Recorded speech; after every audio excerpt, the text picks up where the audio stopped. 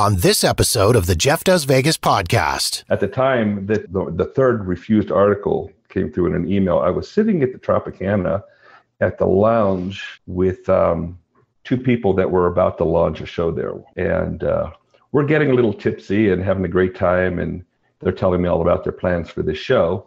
And I looked down at my phone and saw that this email had come through where that my third article had been rejected. And I slammed down my glass, excused myself. I said, I'm sorry, I've got to go back to my hotel. Went back to my room, registered the Vegas Unfiltered domain name, took those three articles that had been tossed, published them out immediately, and just kept running with it from there. Las Vegas. It's more than just a city. It's a feeling. It's that feeling of excitement when you spot the lights of the strip out the airplane window. It's that feeling of awe as you stroll down the boulevard, taking in the sights and sounds. And it's that feeling of satisfaction, knowing that you're in the greatest city in the world. Over 42 million people from around the world share that feeling every year. And I'm one of them. Taking you to the world-famous Vegas Strip and beyond, my name is Jeff, and this is the Jeff Does Vegas podcast. Hey there, and welcome to episode number 89 of the Jeff Does Vegas podcast. Before we get going for this episode of the show, I want to thank my guest from the last episode, Jonathan Jossel, the CEO of the Plaza Hotel and Casino in downtown Las Vegas. It was an absolute pleasure chatting with Jonathan. We talked about his pre-Vegas life and what led to him taking over the Plaza, what he thinks has ignited renewed interest in downtown Las Vegas, some of the Plaza's niche experiences, and much more. If you haven't had a chance to check it out yet, jump into the archives at jeffdoesvegas.com or head to wherever you get your podcasts and search out episode number 88, my special guest, Jonathan Jossel. All right, here we go. On to the show.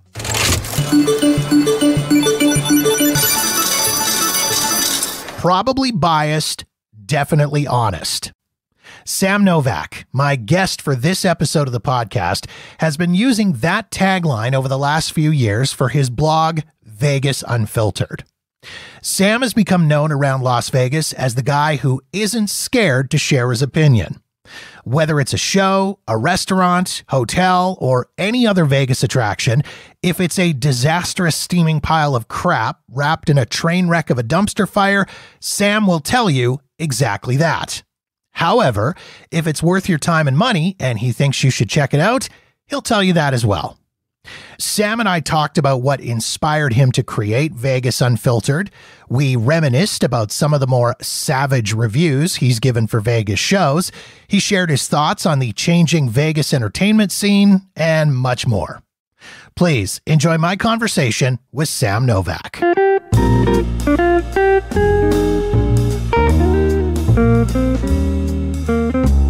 Grew up in Western Pennsylvania, kind of a dying steel town, and I became a nomad as soon as I got my college degree. I was like, let me get out of here. So I bounced around doing different jobs, and I always kind of joked that as soon as I mastered something or got bored with it, I'd change careers completely. So I went from being a retail manager to a movie theater manager. Then I started working as a licensed massage therapist down in the Miami-Fort Lauderdale area. Did that for a few years. Moved to Central Florida and started working in a medical office as a referral specialist, and moved to Oregon and got a job working in an amusement park for a little while, and started coming to Vegas maybe around 2006. It was like a surprise trip that my spouse arranged for me, and didn't even really like it at the time.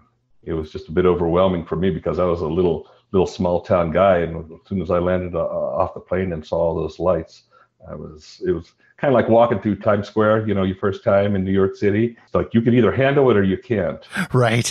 And I couldn't. I almost was eager to get home. So we were only here for a few days, and yet as soon as I got back, I couldn't stop thinking about it. So those once every 6 month trips started becoming every 3 months, then became monthly. And I started visiting message boards where you could read advice by other visitors, what to do, what not to do, ways to pack, things to visit while you're there. And I started hopping on once I felt I had enough of a knowledge base and experience to start sharing my tips with other people. And I got approached by an editor of a website called Vegas Chatter, who was looking for someone to come aboard, and she liked the way that I wrote my little paragraphs of advice and thought I could do it professionally. And then from the Vegas Chatter website, you moved on to what your focus has been for the last couple of years now, which is the Vegas Unfiltered blog, which I have to say I am a massive fan of, because as the name implies, it is unfiltered, and we'll get to the unfiltered part in a minute or two here. But what led to the creation of Vegas Unfiltered? Where did that come from? It was launched out of frustration and a few cocktails, to be honest with you. Isn't that how all good stories start, though? Frustration and a few cocktails? Especially in Las Vegas, yeah. I had been on board with Vegas Chatter for quite a while. Their parent company is Condé Nast Travel Network, very revered, very sophisticated. So I had to kind of reel in some of my more colorful opinions and write for others. And when it collapsed, I got approached by one of our regular readers who thought it might be fun to kind of do a guerrilla style knockoff of it, which I was like, okay, yeah, I can keep doing what I've been doing, but adding to it and adding a little Tabasco to it. And that was fun for a while, but it lacked the cohesiveness that I liked about Vegas Chatter. We had all these different writers that we didn't communicate with one another. There was no direction, no guidance. And I kind of got frustrated with that. So I was looking for another website where I could still give my unfiltered opinions without feeling like I was floating in a sea of nonsense. I got a few different editors who would ask me to come aboard. And I always told them, make sure you know exactly how I flow before you offer me anything. And, oh, yeah, we know you. We've read your stuff. Mm-hmm. No, they didn't. I signed on for this one website after I left the second one. And wrote one very fluffy article just to introduce myself. And it was mostly with a senior readership from what I could tell. And after that first one, I presented three more that were more in my own personal style. And every one of them was, oh no, we can't publish this. This is negative. I'm like, it's not negative, it's honest. It's a bad show, it's a bad restaurant. And the response was, we exist to draw people here. And I wasn't on board for that. I was like, you promised I could write whatever I wanted without any constraints, and you're not keeping that promise. So I'm out of here. At the time that my third article, the third refused article came through in an email, I was sitting at the Tropicana at the lounge there in the casino with two people that were about to launch a show there. One was the MC and the other was a financier and producer. And we're getting a little tipsy and having a great time, and they're telling me all about their plans for this show. And I looked down at my phone and saw that this email had come through where that my third article had been rejected. And I slammed down my glass, excused myself. I said, I'm sorry, I've got to go back to my hotel. Went back to my room, registered the Vegas Unfiltered domain name, took those three articles that had been tossed, published them out immediately, and just kept running with it from there. That's amazing. I love that. And one of the things that I love about your blog, as I said, I'm a huge fan of Vegas Unfiltered because of your honesty. I don't want to say you don't care, because obviously you do care, but what you don't care about is, or what it at least seems that you don't care about is upsetting the big corporations or the big show producers. There's so many other Vegas content creators that are either Vegas based or otherwise who really do appear to be in the pocket of some of those corporations and casino owners and show producers and such. Whereas when you put a review out there, I mean, there's times that it is, I will come right out and say it's pretty savage, quite frankly. I think that anybody who's coming here deserves to know exact truths. And most of the people that you're referring to, half the time that they spend is going to free shows, eating free dinners, kissing up and getting, as long as they keep writing positive things, they're going to keep getting more and more invitations to go back. That's buying a good review. And I never felt there was a need to do that. Somebody sends me an invitation, of course I'm going to take it, but they need to know what they're going to get into if they've invited me, because if the show sucks, I'm going to say so. Actually had to face that just last month, where I was invited to a show. It was an existing show that had moved to a different location. And while I was sitting there waiting for the show to begin, I looked down at my emails, and the PR person, one of the PR reps for the company that was representing the show, emailed me saying, "Oh, I see that you're at our show. We want to send over some cocktails to you." And I waited till after the show was over before I responded. I can buy my own cocktails, thank you very much. And the show was just as awful as it ever was. And I did write back saying, "Thank you for the offer, but the show still sucks. I'm not going to say anything nice about it. And keep me in mind when you open up a better show."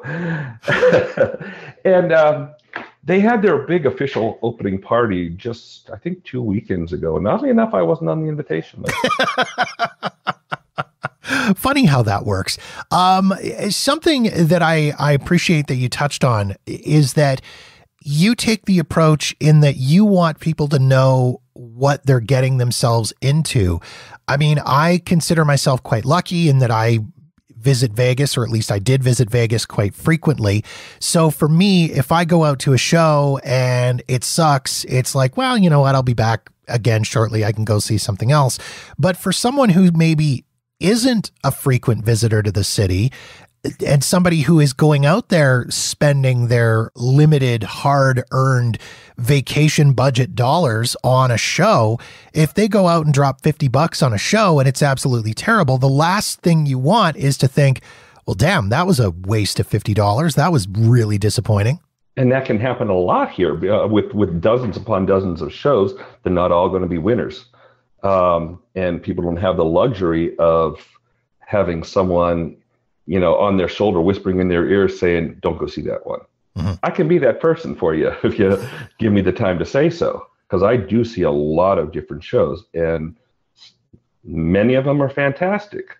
Some are one of a kind that absolutely must be seen. And then there are others that I don't know how they even have the conscience to step out on stage knowing that they're throwing 75 minutes of absolute garbage in front of people and collecting their money for it. Mm-hmm. Case in point, Cirque du Soleil's run over at Luxor, which I'm sure we'll get to sooner or later. Oh, we will absolutely 100% get there, because I want to have that conversation about that show and some of the other savage reviews that you've written on some big productions. But first off, you kind of touched on this a little bit earlier, but something that, I mean, from my own personal experience in going to Vegas and having friends that work in the entertainment industry and the hospitality industry there, I know that it is a very, very small world and everybody knows everybody. Have you run into any situations where you have upset or offended any friends? Like you've written a particularly negative review about a show or a performance and gotten that message or that text or that phone call from somebody going like, "Dude, you're killing us here"? Absolutely. Yeah, I've been confronted a few times. I've never really, aside from that non-invitation that I mentioned a little bit ago. I've never really been blackballed from any place or told you're not welcome. I've decided to do that on my own when I've seen continuous garbage flowing out of a certain entity or resource, and I'll be like, you've had enough chances. Give it up. I'm done even, trying to give you chances. But I've had a few times where people have confronted me in public or written to me late at night in a direct message, normally when they've been intoxicated themselves. And there's, I'm kind of like, I don't want to say I'm a night owl, but I'll go to sleep early and get up in the middle of the evening, like maybe 2 or 3 in the morning, and start writing, which is when I'm most creative. And it seems that that's usually the time when I'll start getting these messages from people who are obviously, hitting last call and for whatever reason decided I pissed them off, and they start messaging me. Well, I'm wide awake, and they probably don't even have a recollection of what they said the next morning, but I certainly do. I've always maintained that smartphones and email programs should have some kind of breathalyzer / ignition lock on them to prevent that kind of thing from happening. Because we've all been there. We've all done it, and we've all had it done to us. And we briefly touched on how savage some of your reviews can be, and maybe savage is too harsh of a word. Maybe honest is a better word. So what I kind of wanted to do was play almost like a word association game with you, Sam. Kind of essentially, I'll throw out the name of a show that garnered a particularly honest review from you, one of my favorites, and we'll chat about that. So let's start with one of your personal favorites. I know you love this one. Cirque du Soleil's very short-lived show, Run. Well, the concept alone was a failure. When you have all these people that launched landmark productions sitting in a room saying, yeah, this is a good idea, had they run out of good ideas and this is what they were filling in it with? I have no idea. It was, if you've ever been to like Disney's park in Orlando, the movie studio park, where they have stunt shows around Indiana Jones, and now they have a Fast and Furious one. It was kind of like that. The things that you sit down in a chair to watch when you're too hot and tired from standing in a ride line. That's all it was. It was time filler that they spent $60 million on and their whole reputation on the line for. And it was just so bad. And the idea of a movie come alive could have been a great one. In fact, even when I wrote my review for that one, I said that it's not unsalvageable. They could have gone back to the drawing board and said, okay, we've got a basic concept here that might appeal to people, but let's make it worth seeing. They could have attached like maybe a lesser action star, like maybe Jean-Claude Van Damme. He was big in the 90s, not so big today, probably could use a nice paycheck. Still a draw, people know his name. Build an action show around an actual movie star. And then call it Movies Coming to Life. That could have worked. But instead, they had this guy who looked like a meth head himself, probably 90 pounds soaking wet. He's supposed to be this big action star, kind of like a Dwayne Johnson, running around this stylized version of Las Vegas, being chased by gangsters. And it was just really, really wrong. There were so many things in that show that never should have been performed on a stage for mass consumption. They had a guy who was hung over the audience by hooks into his nose. They had a contortionist who simulated being tortured and having his bones broken live on stage. The main character is strapped into a wheelchair and they shoot him up with drugs to interrogate him. People in the audience were screaming, getting up, walking out. A friend of mine who went to a different performance than I did, during one of the torture sequences, he actually passed out. He was so in shock by it that he literally passed out. It was abominable in every way.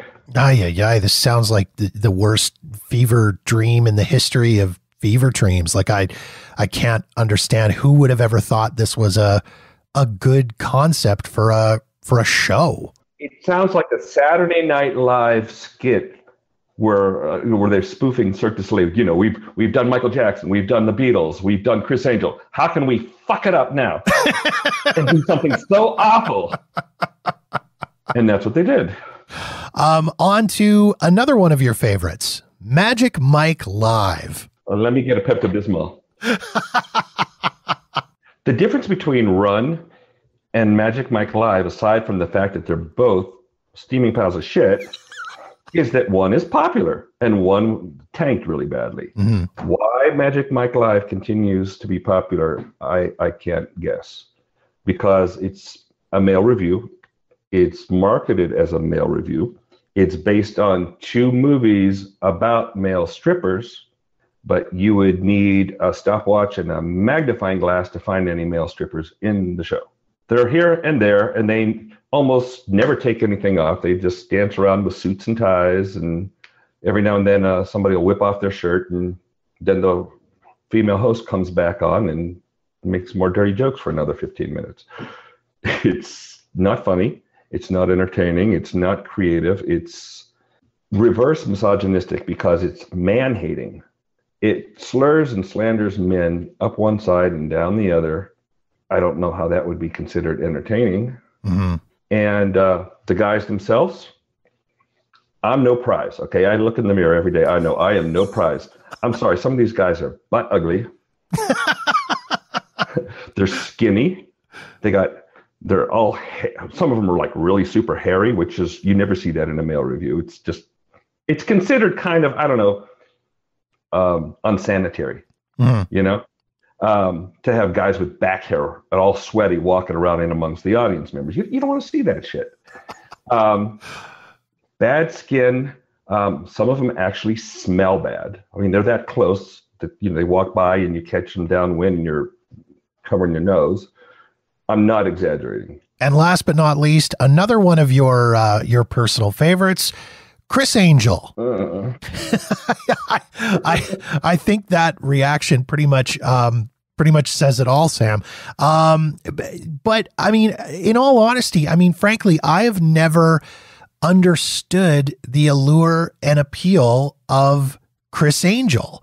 And I'm talking all the way back to the Mind Freak days on A&E when that show was a thing. And I mean, I'm a fan of magic. I'm a fan of magicians. I've been to several illusionist shows in Las Vegas and elsewhere, and I've always had a great time. But with Chris Angel, I do not get it. He had 10 years at Luxor with Cirque du Soleil. And then, in all honesty, they could not wait to get rid of him. They were stuck in an ironclad 10-year contract with him. They hated working with him, absolutely hated. In fact, I just did an expose on him a couple of months ago, where he took $11 million in government handouts.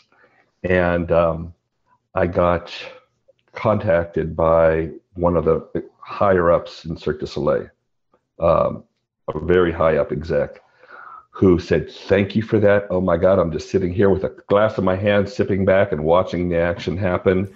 Take him down." We all freaking hated him. He is such an asshole and rotten to everybody. So why he continues to have a following and have another show on the Strip, I don't know, because everybody knew how awful that show was. How many versions of it did you see? Fortunately for me, I never saw any of them. Because I knew how terrible it was. As I said, I was never a big fan anyway, so I wasn't going to just go and see the show just because. But I recall hearing how bad it was when it first initially opened. If I'm not mistaken, they opened the show and then very quickly, because it was a full-on Cirque du Soleil show when it first opened up, and then they very quickly revamped the show or did some changes to it to make it slightly less cirky. Am I correct in that? Right.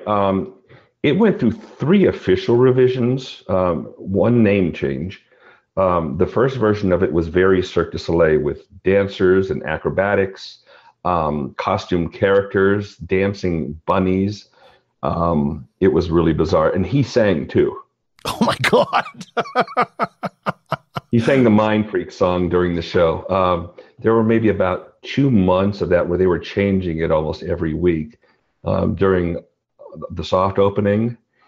And they were asking people not to release reviews for it, but they were just flowing out where everybody's saying what an atrocity it was. But they kind of tightened it up a little bit, but it was still a Cirque du Soleil show when they first officially opened it. And it still had the dancers and the singers and all the musical numbers and all the special effects that Cirque is known for. You can think of, say, in Beatles Love, where they have that big sheet that comes out over the audience. They had elaborate things like that within the show. Still got awful reviews, kind of lived for about 3 years, maybe a little bit less, where they threw all the Cirque du Soleil out. They got rid of the live band. They got rid of the singers, the dancers. It was just him, a few characters, a few visual backdrops, but it went back to straight magic and not a Cirque du Soleil type of show. It was still owned by Cirque, and they advertised it as such. Still was awful. I walked out of that one the second time giving it a try, about halfway through. Went out to the lobby. There were a number of failed illusions that were going on, and you could see him stumble through, and you can see the wires, you could see the trapdoors. He wasn't good on stage. He was never meant to be on stage. Anybody who knows his TV shows, it's all editing, paid extras, camera angles. You can't pull that kind of thing off on a live stage without smoke and mirrors, literally. So he was setting up an illusion. Something went awry. The curtain went down. The lights came up, and the announcers kept saying over and over, "Ladies and gentlemen, please remain in your seats. The show will resume at any moment." About 20 minutes passed. And when the curtain came back up, it was a completely different backdrop. And he goes, "Well, did you enjoy the intermission?" And just started into the next thing. No explanation. At that point, I got up. I walked out into the lobby, and I asked to speak to a manager. And this woman came walking over to me with this head hung low and her shoulders slumped. And she got this all the time. And I said, "This show's absolute garbage. I've seen it so many times. It just keeps getting worse. I'm done."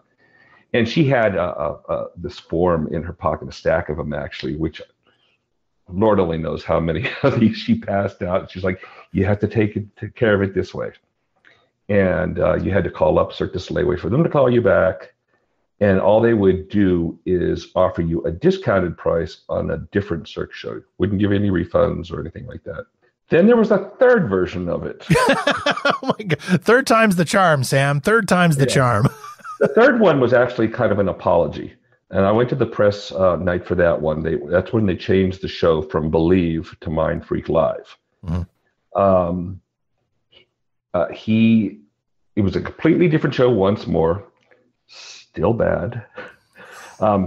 Before the show began, he came out, spoke to the audience and said, I know most of you here absolutely hate me, and you've written really awful things about me, but I'm a changed person. I want you to give me a fair chance, as if you haven't seen anything here before, and just write about what I'm presenting this evening as opposed to how you feel about me in the past. Okay. It still stunk. And the last 10 minutes or so of the show, magic is thrown out the window. All the entertainment is thrown out the window, and he just starts lecturing the audience about his experiences with pediatric cancer, because his son has cancer. Mm-hmm. I could go off on the side and tell you that at one point he denied that this child was even his, but the moment that the child developed cancer, suddenly it's his, and he's an activist, and he's actually begging people in the audience for money, for donations, passing around the bucket to ticket buyers during this show. And I'm thinking to myself, he's got all these $1 million motorcycles in glass cases out in the lobby. Why doesn't he just sell a couple of those instead of asking his ticket buyers to hand over their money? Now, in the meantime, while he's got this video on the back of the screen showing children in hospital beds with no hair on their heads and clinging to their stuffed animals, on both sides of the stage, he's got women spinning around on stripper poles. And I thought Run was awful. Holy cow. Interestingly enough, they're in the same auditorium. Yeah. And they replaced awful with the worst possible. Oh my. Luxor and Cirque du Soleil do not go together. No kidding. What a disaster. Wow.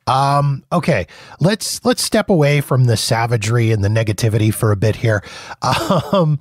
You have recently gotten yourself paired up with the folks at Vegas411.com.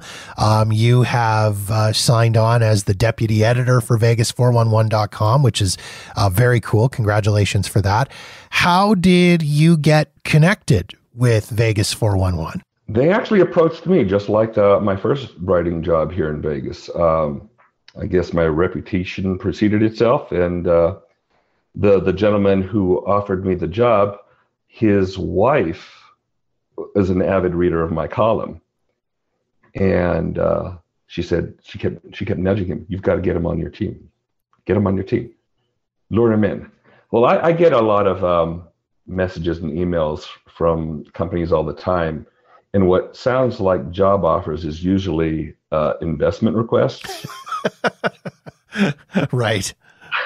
So I didn't give this one very much credibility. I was like, I'm sorry, I just bought a condo in Puerto Vallarta. My money's tied up. I'm not looking to join up anybody else's company.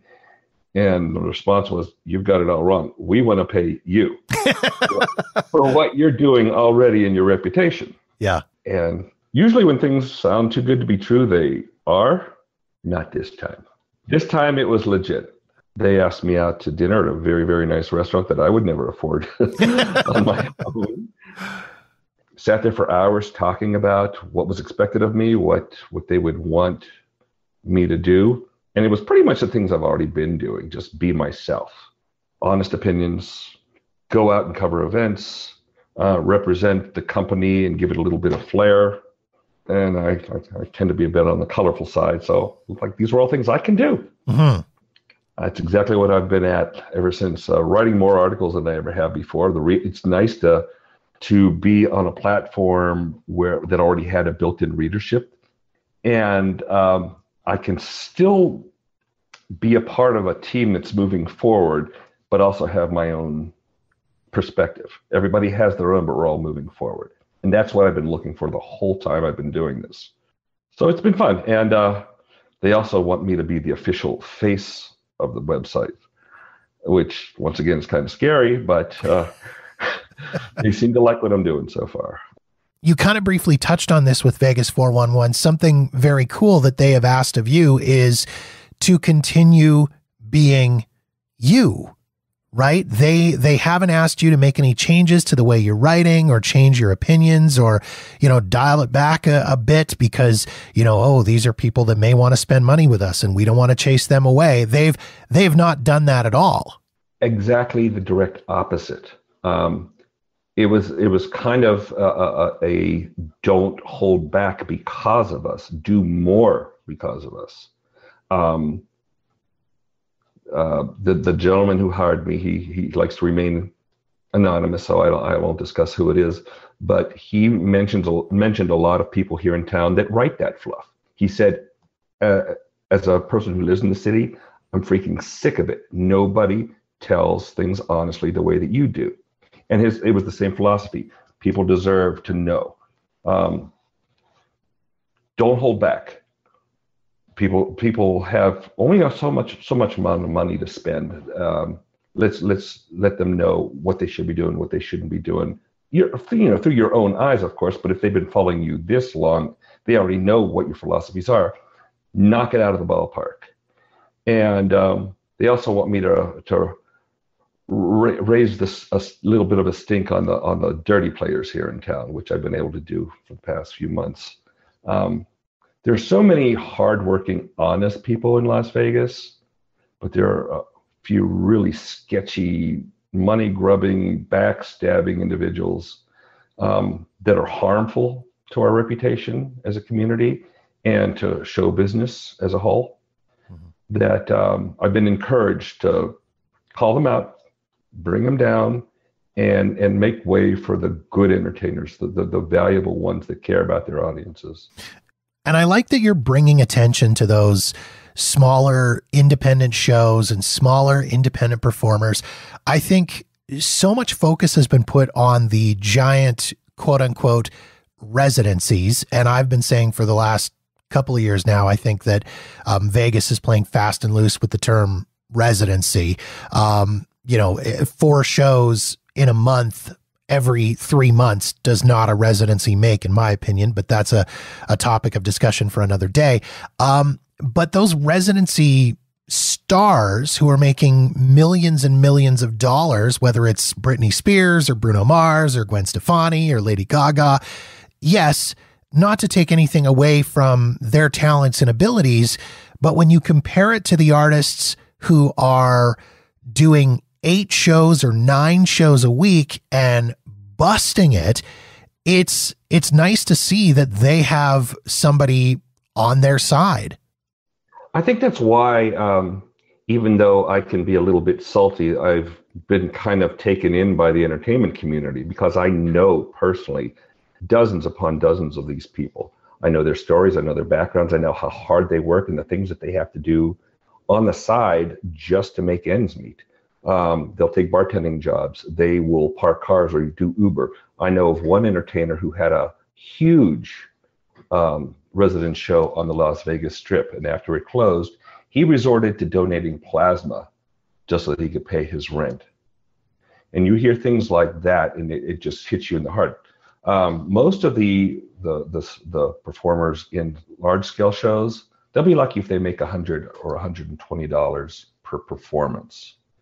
And you've got somebody like Britney Spears who walks out on the stage, moving her lips, flapping her arms, shaking her hair, while the people around her are dancing and doing the real work, and she gets millions. Mm-hmm. So I've always been an advocate for the little guy, the ones with true talent who can sing and dance at the same time and act in the midst of all that and run from this particular show, hop out of their costume, get in their car and run down the strip to another show and hop on that stage and do that for another 90 minutes. It's amazing how hard some of these entertainers work. So most of the really, really high ticket entertainers, when they get to the point where they're just sleepwalking through their performance and collecting all the dough, sure, they've earned their reputation, but they're not giving it their all anymore. They're just cashing paychecks. So it's kind of hard as a fan of entertainment and an advocate of entertainers to continue to brag about these huge shows, knowing that everybody's doing the hard work for them, and the people way down at the bottom are living 2 or 3 in an apartment just so they could stay here in the city. Which kind of leads into the next thing that I wanted to ask about. Something that we've seen recently, and this was happening pre-pandemic shutdown, but it maybe seems to be happening even more so now as things have begun to open up. We're seeing some of these shows, the smaller scale shows, moving to venues off the strip. Now, of course, barring the fact that some of these shows had this thrust upon them in what I refer to as the day the music died, when Caesars cut loose a whole bunch of shows. What do you think is behind that? Is it a case of, I mean, I've talked with other entertainers on this show before about what they call the four-walling situation, where, which I'm sure you can explain a little bit better than me, where performers and productions are paying for the space they're in. But why do you think they are making that move away from the strip to some of these smaller, independent, non-corporate off-strip venues? Well, you remember back when MTV first came into the forefront and society was getting ridiculed for their short attention spans. Music videos were just one quick shot after another, packing as much information as you can into 3 minutes and then on to the next one. That's kind of been trickling down into live entertainment, where people don't feel like sitting in an auditorium for 75 or 90 minutes unless it is one particular thing that they really, really care about. If you're not a huge fan of, say, Lady Gaga, you might not make a big evening out of going to an expensive show. So when you've got these productions that are rolling out that cost so much money, and the return is less and less for the performers, it becomes impractical to have a big auditorium for them. The four walling situation, and if your listeners don't know what that means, that's where the entertainers are basically renting out the showroom and paying the hotel or casino for the right to use that space. That's a lot of money that they have to put up front and then hope that comes back in the way of ticket sales. Mm-hmm. Several decades ago, the casinos, they owned the shows. They brought in the entertainers. They paid for everything. They just wanted the gamblers to come in, have something to do in the meantime, and flow back out into the casino to spend more money. It wasn't a matter of whether that show was generating income. Now, the tides have changed. When MGM and Caesars bought up all these properties, those individual approaches to running a business were thrown out the window too. It's all making the shareholders happy. And if the entertainers can't afford to rent that room, and it's not paying off in the property space, they could do something else with that showroom. That's why Caesars was closing up all these showrooms. Oh, we'll just make more convention space out of it. But if an entertainer is going to be on the hook, they're going to look for the most affordable place they can, and make it as easy as they can to make a little bit of a profit. Right. I don't want to spend a ton of time talking about the pandemic because, quite frankly, I'm over it, as I'm sure everybody is, in spite of the fact that we're still all living through it to some degree, completely and totally over it. But something that you've touched on in your writing is it seems like there was a bit of a missed opportunity by the bigwigs in Las Vegas, the big corporate guys, to take a step back and sort of reset and reboot on the things that used to make people really happy about Vegas. And I'm talking about things like resort fees, parking fees, all these other little fees, the little bits of nickel and diming that people have been facing over the last little while. This was maybe an opportunity to kind of get rid of some of that so that people could come back to Vegas feeling really positive about everything. And it kind of feels like they blew it. I kind of got some hope once everything shut down last March that the city would wisen up and start going back to a more affordable way of presenting Vegas to the world. And they did for a while. Parking fees were eliminated. Restaurant prices, they were offering a lot of specials. Hotel room rates were super, super low. Some of that backfired because mostly because of the room rates being so low that it started drawing in a certain demographic that was very, if I dare to say this, unsophisticated. Last summer was a nightmare as far as crime, violence out on the Strip. Brawls, shootings, stabbings, kidnappings, robberies, every single night. And I didn't go down there. There was really no reason for me to anyway, because there wasn't that much that was open. Mm-hmm. Las Vegas last summer 2020, was kind of like Escape from New York. It was hell. Mm-hmm. And when that became national news, I got really, really worried that people weren't going to come back at all. So Caesars and MGM and Cosmo, knee-jerk reaction, resort fees raised up, bring parking fees back, jack up the price of show tickets, jack up the price of restaurants, and that's where we are again. Mm-hmm. Super expensive, no value to be had, limited options. Most of the casinos still, good luck trying to find any place to eat after 10 p.m., which boggles the mind. We're still marketed as a 24-hour city. I'll come out of a show. I went down to the Smith Center for the Performing Arts last weekend with a few friends to see a really big production down there. The show began at 6:45. We got out somewhere close to 10 o'clock, couldn't find a place to eat to save our soul. Even the Peppermill restaurant, which is legendary, always a 24-hour place, Rat Pack used to eat there. They close at 11 p.m. now. Wow. Almost no buffets open in the city. Most of the 24-hour coffee shops have gone to limited hours. If you do find a place, understaffed. Mm-hmm.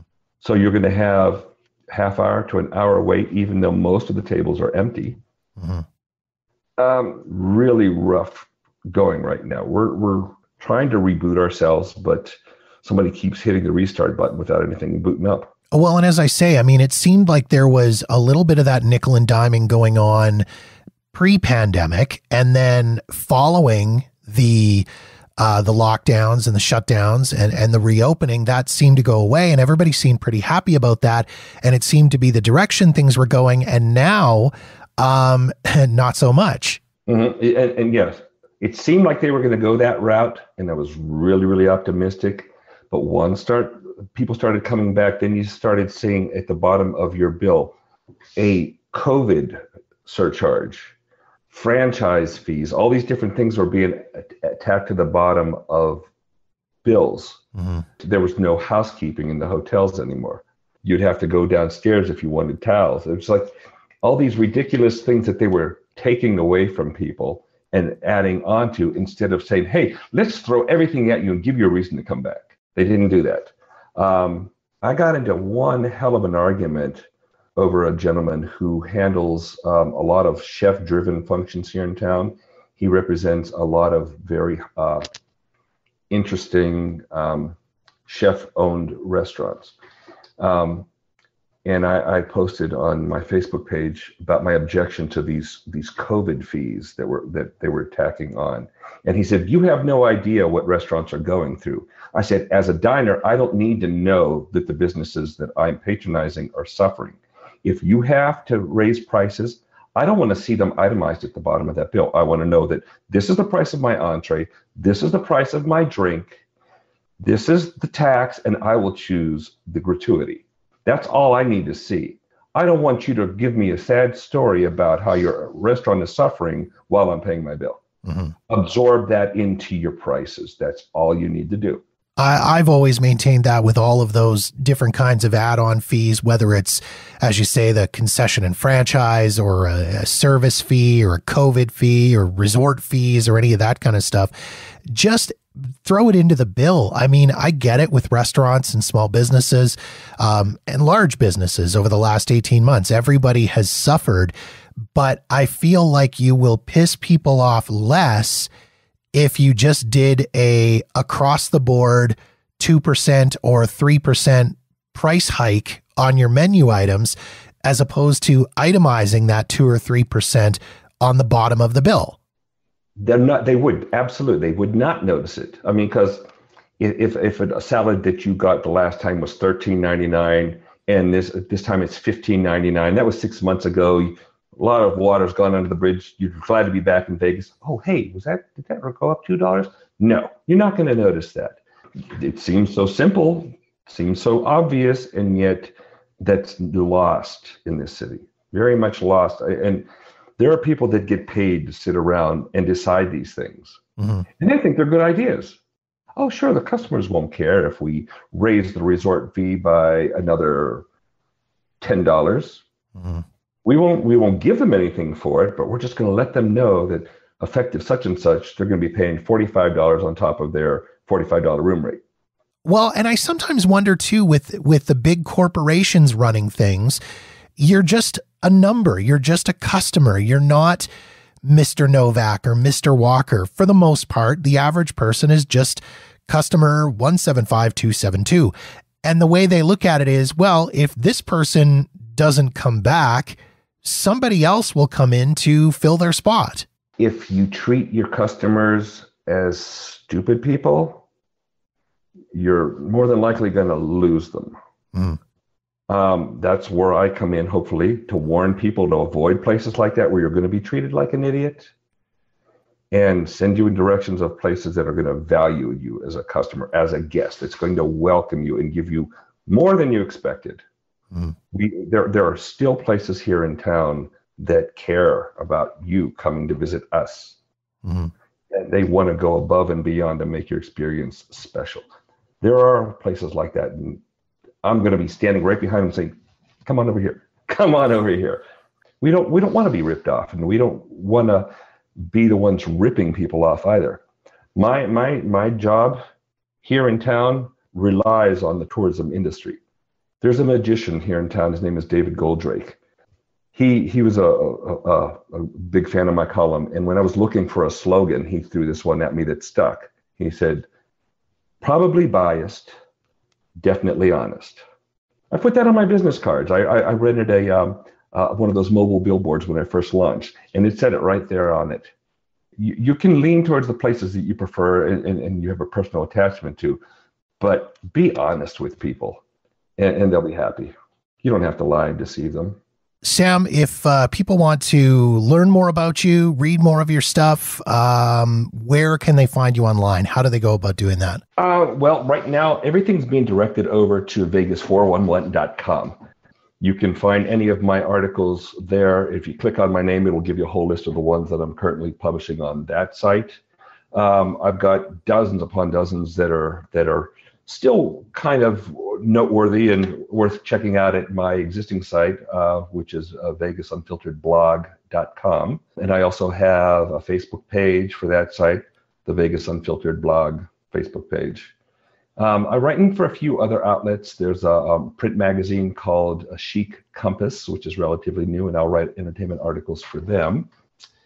And I've got a bunch on the website for LasVegasMagazine.com and also bestofvegas.com.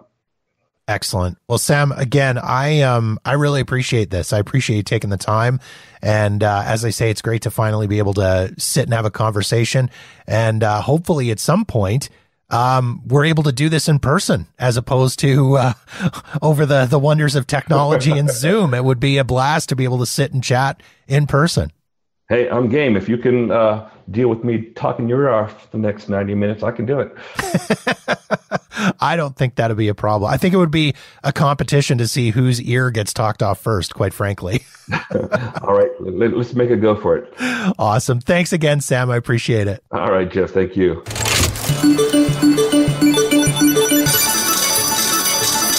Once again, if you want to check out Sam's unfiltered reviews and recommendations, you can visit Vegas411.com, VegasUnfilteredBlog.com, or look for Vegas Unfiltered on Facebook. And of course, I'll post links to all of those spots in the show notes at JeffDoesVegas.com.